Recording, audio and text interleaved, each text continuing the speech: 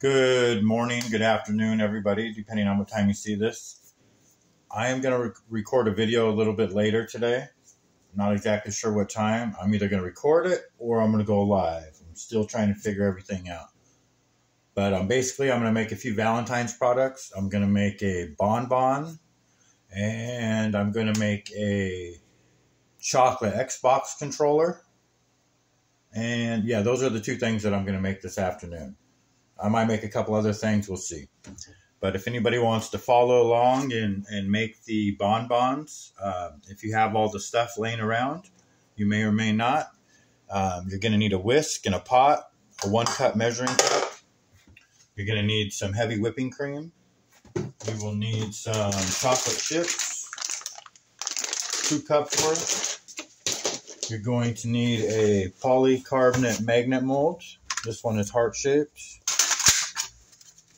I'm going to use edible cocoa butter sheets, food scale, and of course a 3-piece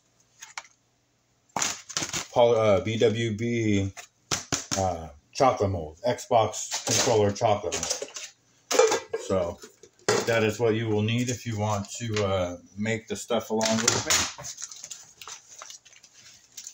I'll show you a few things that we made last night.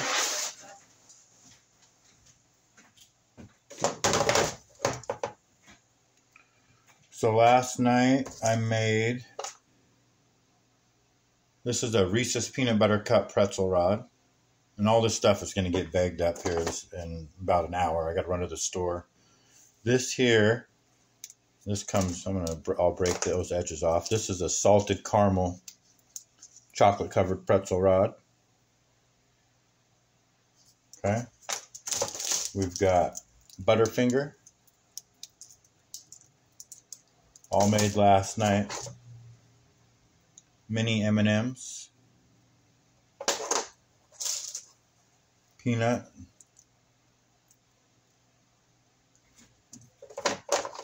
we made some chocolate covered peanuts, and we made some turtles, little pecan pieces, caramel or caramel, however you want to say it, and milk chocolate. So that's what we made last night. But today it will be the Valentine's salted caramel ganache bonbons, and I'm going to do I believe I'm going to color it pink Xbox controller. And this Xbox controller, so we'll make this into a mold, and then what you do is you put it in a box and you fill it with candy, and you put a mallet in there so they can break it open.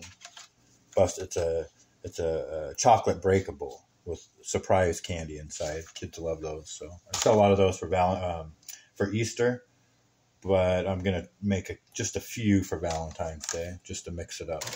So look for that video or the live coming a little bit later this afternoon. See you guys later.